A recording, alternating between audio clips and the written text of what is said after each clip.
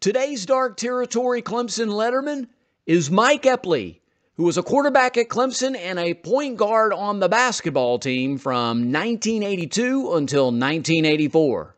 Eppley was an Academic All-ACC honoree in both football and basketball 3 times each during his celebrated career. Eppley finished 3rd in the nation in passing efficiency in 1983. Eppley threw for 28 career touchdowns and was an honorable mention All-American his senior year and was invited to participate in the Blue-Gray game.